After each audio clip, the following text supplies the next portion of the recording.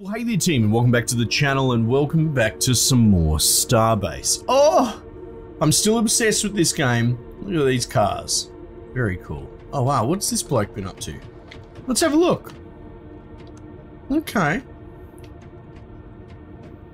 And he's just tacked on more things and more engines at the back by the look of it. I wonder how it goes with a full load. That looks really cool, doesn't it? Oh, he's got a turret on the back. Oh man, it's a utility.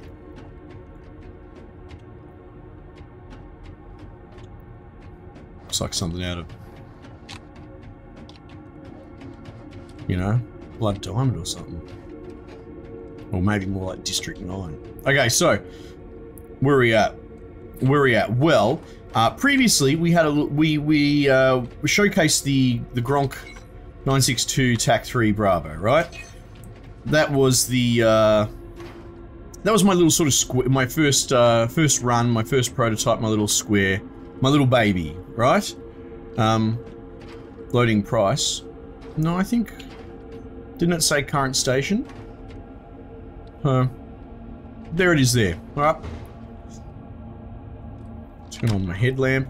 It's not bad first sort of proof of concept, just getting all the systems working, all the wiring, programming, that sort of thing.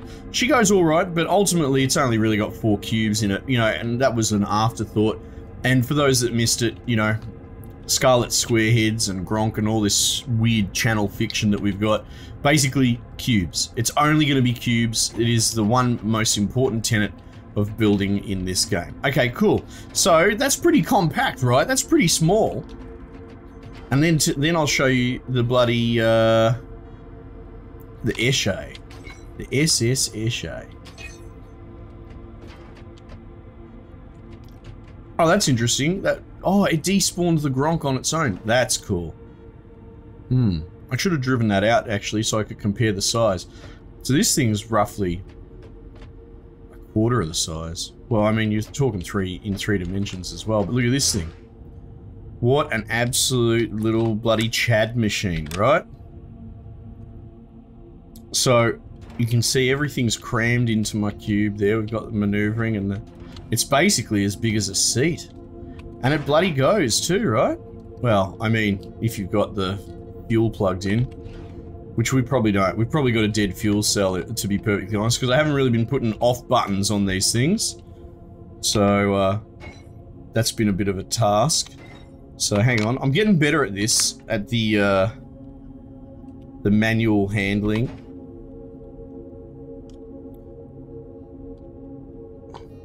I can't tell. Is this a... Hey, perfect.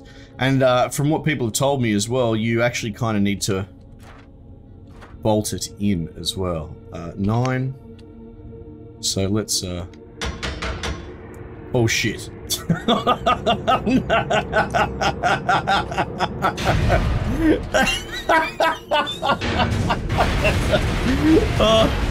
Oh, quick, get to the car.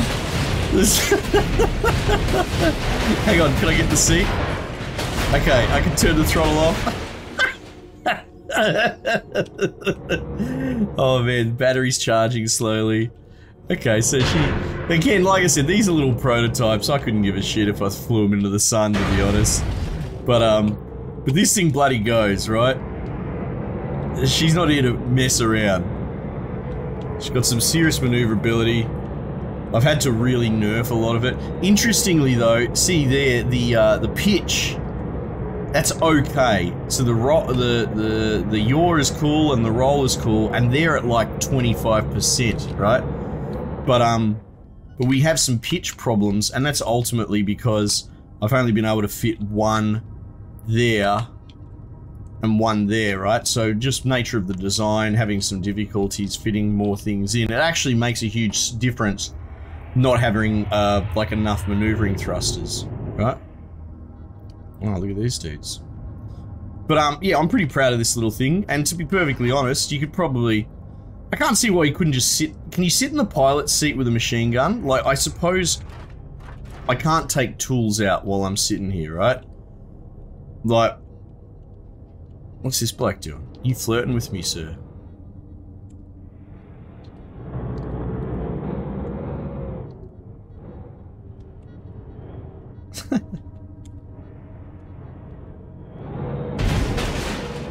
Oops.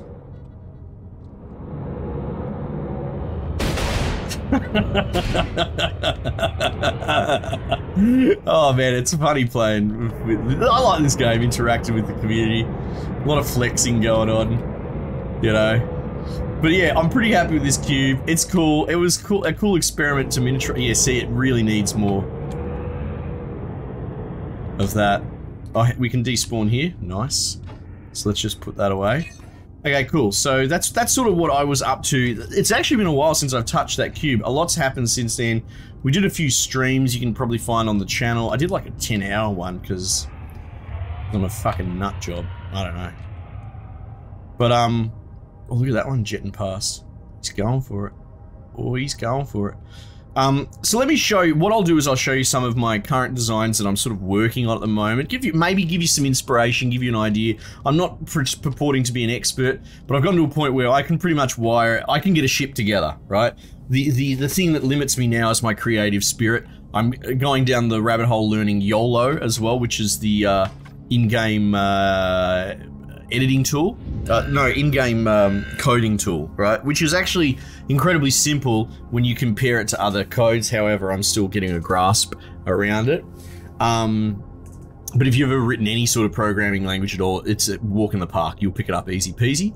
And then we'll go out and harvest some asteroids because I've got another square that I've made. So, first things first, let's open up the new no, it'll be the new square. We'll open the new square. This is sort of functional. I've built one already. I have one in my garage. And this was the product of me going, all right, let's make, actually, I'll wait till it's built in so I can show you the concept, right? And the idea is, okay, it's got to be a cube because I'm an idiot, right? And so it is. And I figured to myself, what would be the most sensible way to actually do this and then potentially iterate upon it and add cargo as we go, because, let me slow down. I'm sort of tripping over myself here. This thing has one thruster, right? It has like one drivetrain, one source of go. It's got maneuvering thrusters, but ultimately its propulsion is one. I know, okay, that seems like a pretty basic statement, but the thing is, if you bring up your stability tools, you click on like here, right? That's all good and well. A lot of people understand the warp class stability, and you can go to these little, well, they're warnings, they're not really straight out errors, but they'll tell you, hey, you could probably put some more bolts in this or whatever you can, but as long as it's green, you're pretty good. And warp class 2's not terrible. It's not like we're pulling huge G-forces or anything. What you can do though with this tool is right click, and it brings up all of this, which is stresses, and it's really, really interesting. You can see that they get a specific color if they have a point of propulsion attached to them, because there will be a thruster there, right? And you can see the hard points where this is attached that'll be coming through. One other thing that you might realize, which wasn't immediately obvious, is that the size and dimension of the beams actually matters in this mode. So to sort of elaborate on that, if you have a look, maybe look at some of my beams along here, right? You can see if we bring out the select tool, it is a construct of multiple different length beams because we can't always get the perfect right one, right? And that's all good and well because then you use the weld tool, and from the green warp class perspective, it doesn't care. As long as it's welded together, you right as rain, your warp class is fine. But then when you go into this tool, and it's going to be harder to see because I've actually distributed the weight really well, not to, you know, humble flex, but the way that it actually interacts between each beam, now you can't really see it there, but it does actually take into factor if one of your beams, here you go, perfect example. This is an absolute textbook example, right? Let's select tool. We've got this tiny little bit here, and we've got that longer bit there, right? Now this is still a point of propulsion, but it is messing, like, less the purple block color, but more look at the vectors that are going on here, right? It's going to the center of, well, mass, I suppose, the center of the object out, and it's drawing different vectors which affects the other ones as well, right? And you can potentially compact your stress by accident or intentionally. So what would be the fix here? Well, actually, it's interesting that I've caught that, because I think we're going to see it's a big problem. But that's my sort of point. This is a bit more nuanced that I think I haven't seen anyone really talk about, that a lot of people don't realize. And that's why I've been building it this way. I've been like, okay, let's create a drivetrain that is centerline symmetrical. In fact, it's as symmetric as I possibly could make it, also in the y-axis, but at least in 2 axes, it's symmetric, right, across and deep. And then we'll make it as short as I physically can while having all the core components along there. So we've made this center sort of barrel that dictates the shape and dimensions of my cube, because I'm taking the cube thing quite seriously.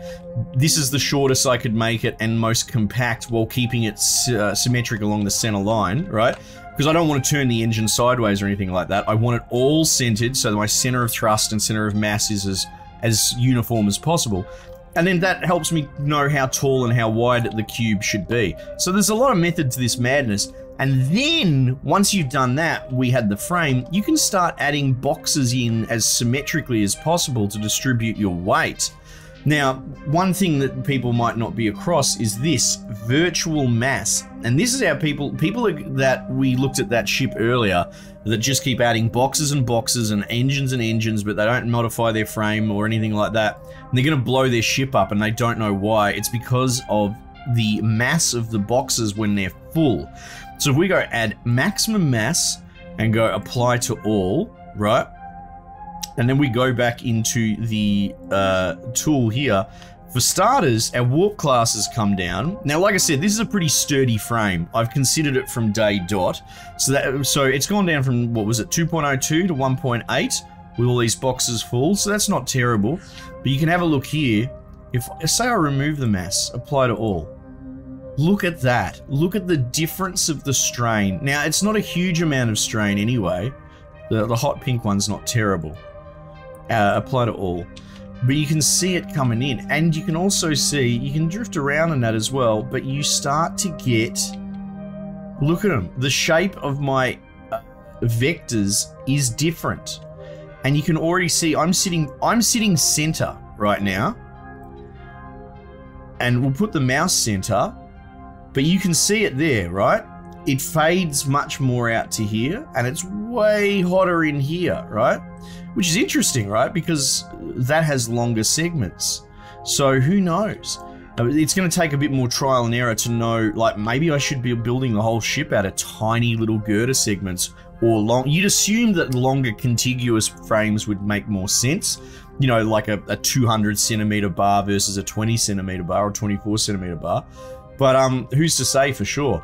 I've also found that experimenting with these angled girders, well, they look stupid, right? And in the real world, when I say stupid from like a distribution of mass, you look at that and you're like, how much is that really going to help? Because what you're probably used to seeing in proper construction, and you can actually see it out there in these models, you know, just hard diagonal point to point to transfer mass as efficiently as possible. You wouldn't think this would do it, and yet the way it manifests in the game is ultimately as exactly that, as a triangle, right? And it does so well. Let me try and turn. If I were to delete that, in fact, I can't see why we couldn't. Let's select it, and then we'll go back to the durability tool. And if I go delete, look at this. It actually generates a lot of stresses. And if we undo it, huge relief. So working with those pieces is incredibly helpful. So it's cool. Like, so just a few tidbits that I've picked up along the way that I haven't seen a lot of people use. Like I said, I've got an engineering background. That was my previous career, that sort of thing. I don't bang the drum about it, because if I was a really good engineer, I wouldn't be a fucking YouTuber, would I? But like, I'm competent enough to understand these systems, and these are legit, man. These are really good. They're obviously within their own sort of twisted Newtonian world, because There is a max speed, 150 meters per second. You know, there's sort of, it's not really drag per se, but there is this inferred resistance, this weird relationship between thrust and weight. But I think I've illustrated how it works with each other quite well. I couldn't give you the rule book and the formulas on how it all works exactly, but the important thing to note is get friendly with not just the green warp class tool, but this as well, and get an idea of where your distributions are, where your strain is, you know, because we're getting a lot of strain across there.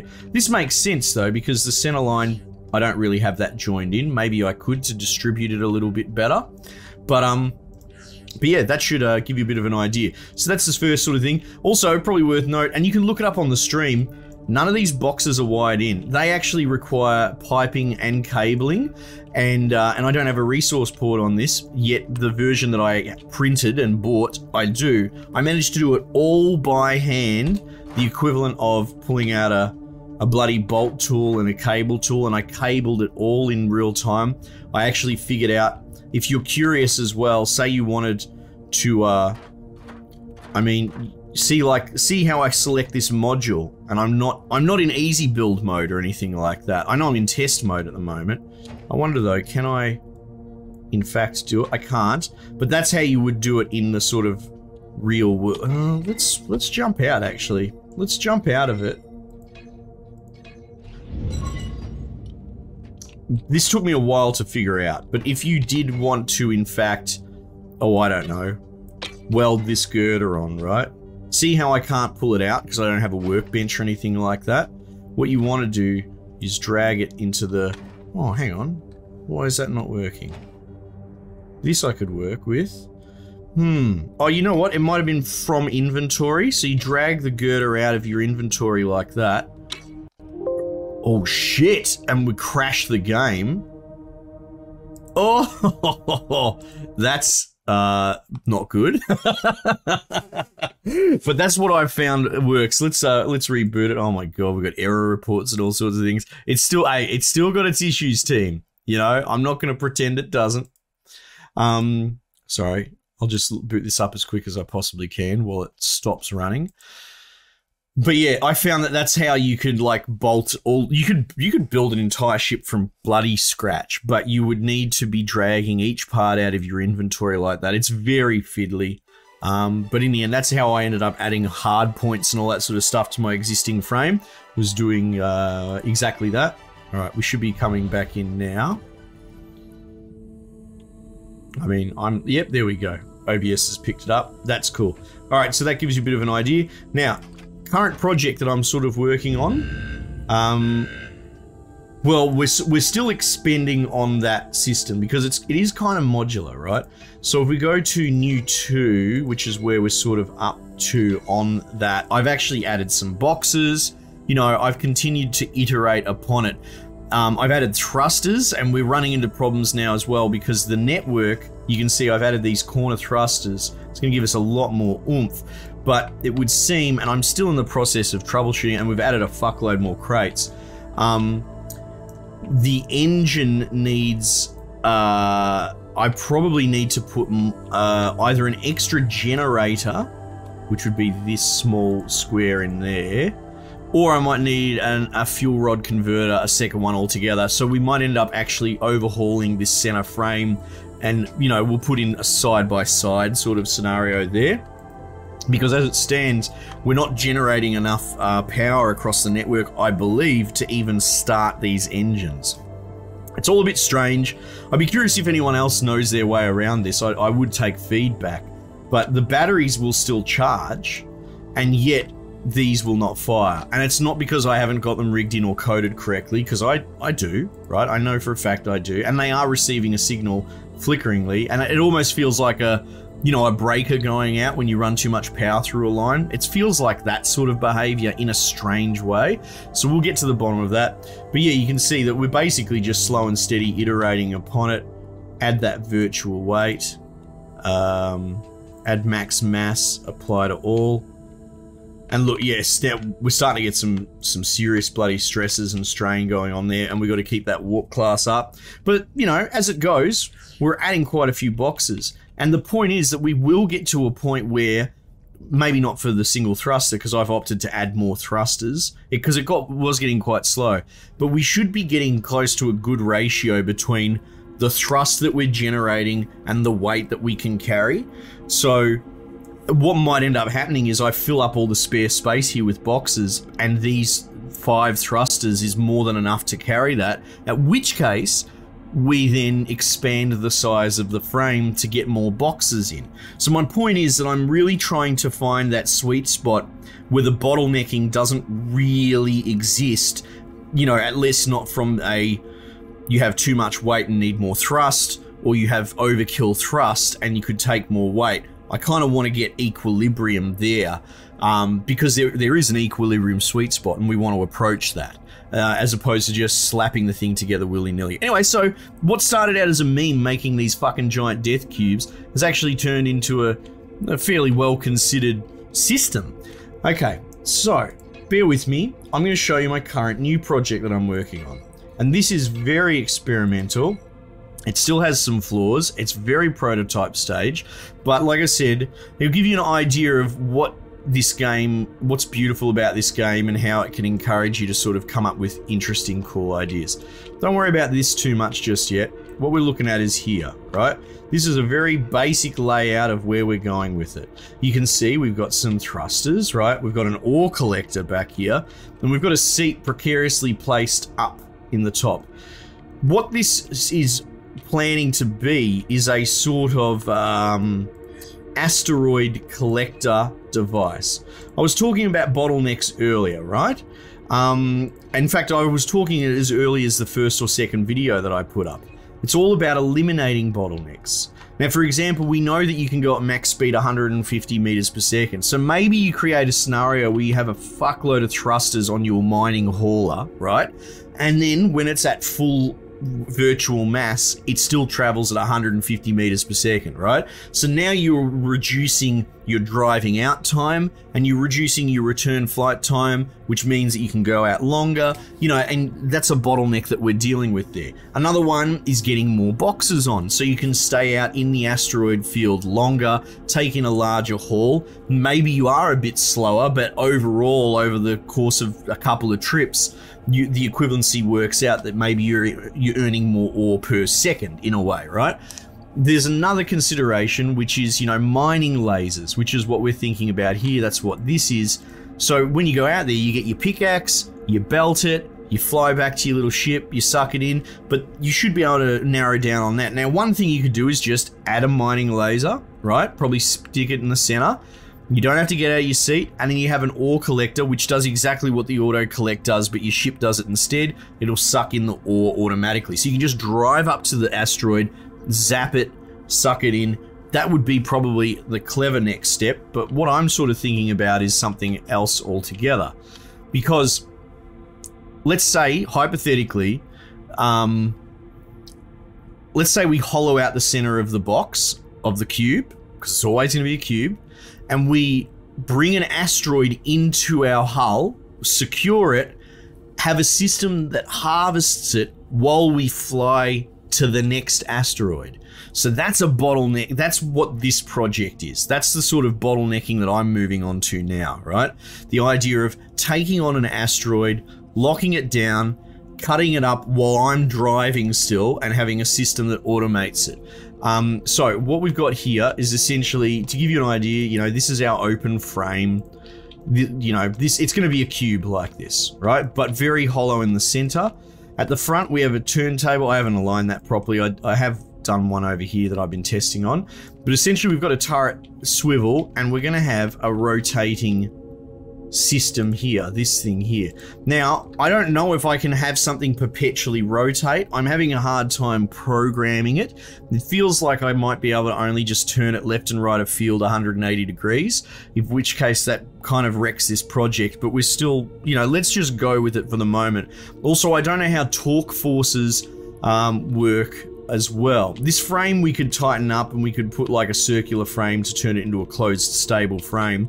And I have tested actual motion over here with a frame piece that's not attached to your central frame. You can see there that it actually does in fact move, right? So we can make frames that move independent of the propulsion frame, but I'm just curious what happens if I get this thing spinning perpetually with code.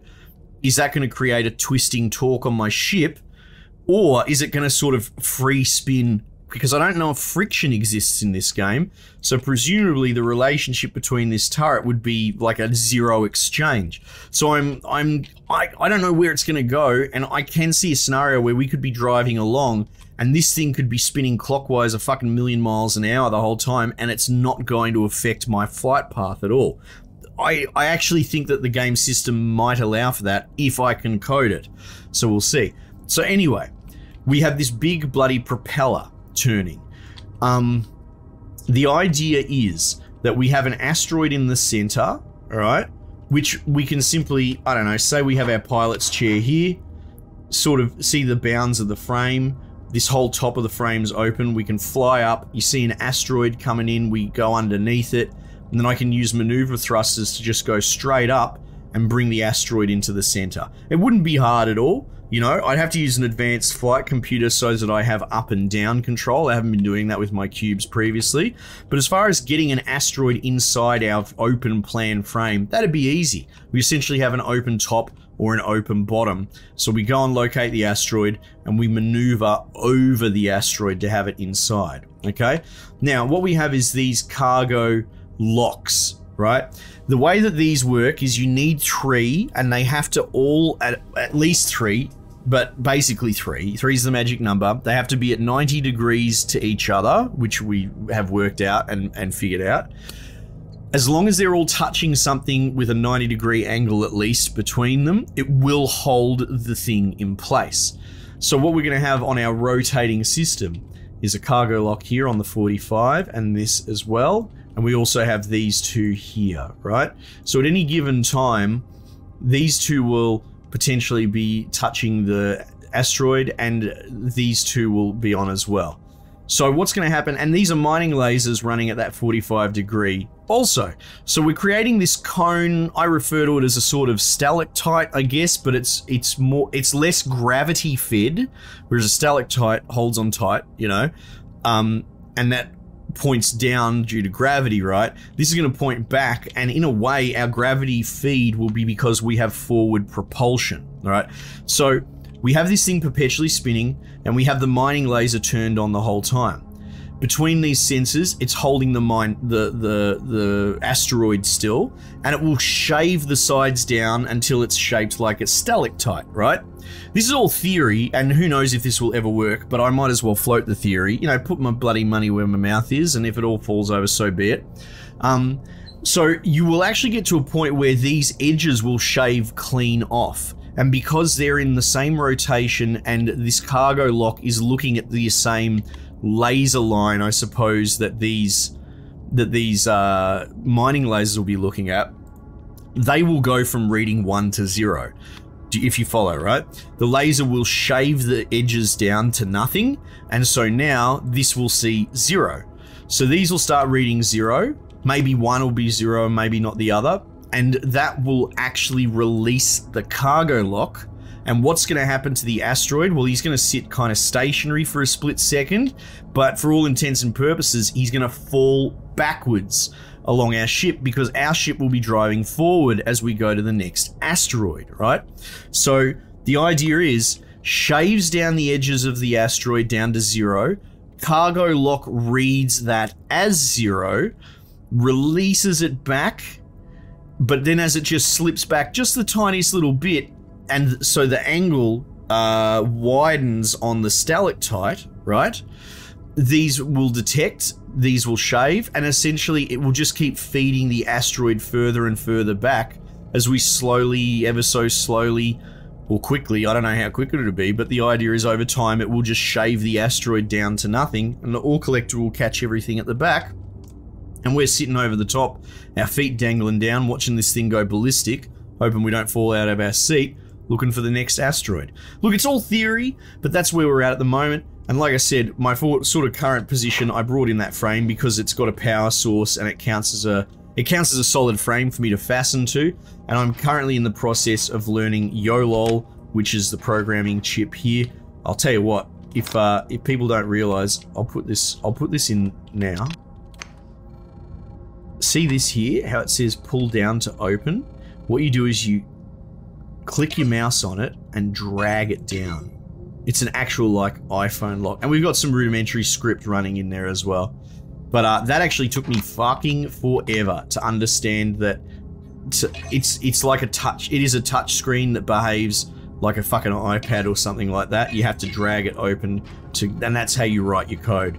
You can also write it from in this mode here. You can click on there and you can bring up an actual scripting. Where is it? Edit script. So you can bring that up there and start writing it in there. And yeah, and that's sort of where we're at. So look, bit of a theory class there, team. I know I said we were probably going to go do some asteroid hauling or something like that, but this is what I've been up to. Like I said, we've done a lot of it through stream, and I do a bit off the channel as well. I hope people found this interesting at the very least. Like I said, I'm no expert. I have a background in, you know, AutoCAD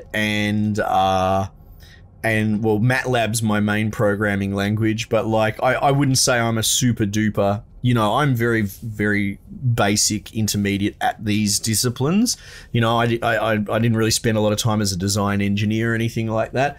So my point is, if you're fleetingly familiar with these systems, this stuff should be a cakewalk to pick up. And even if you're a beginner but you have the passion and your brain works in sort of cogs and engineering sort of types, this system is so good. To me, this is baby's first first drafts program. Like I said it on another video, but I would love to see this be something as part of like a high school curriculum if you're going down that engineering math part to prepare you for the engineering world or an engineering degree or something like that. This is so approachable. I know that's not its intent or anything like that, but the developers should be really proud of what they've done, of essentially overlaying a GUI over the front of, you know, programming language, drafting programming. I use AutoCAD as my example, but there's so many things out there anyway. I've had an absolute blast doing this, and yeah, I suppose creativity's the limit.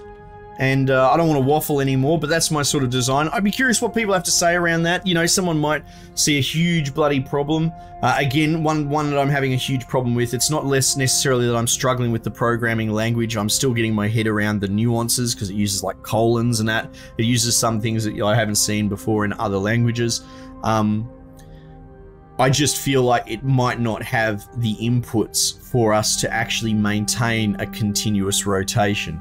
But, you know, who knows? Maybe I can come up with a new invention. And maybe, you know, ultimately me showing you this and sharing my work with you, maybe this makes you go, that's a cool idea. I've got a better one. I can do one better. And maybe I help someone along coming up with something interesting and unusual. Yeah. The cool thing about this though is for the most part it's using most of the systems, apart from trying to get the turntable to spin. It's not really a programming, like I don't have to write 10,000 pages of script, you know. I'm manipulating the existing systems and essentially velocity standing in as a gravity feed to have an auto feed automatic mining machine. So, but like I said, it might not work, but the point is this game makes me think that way. It gets my creative juices flowing, and I am so thankful for that.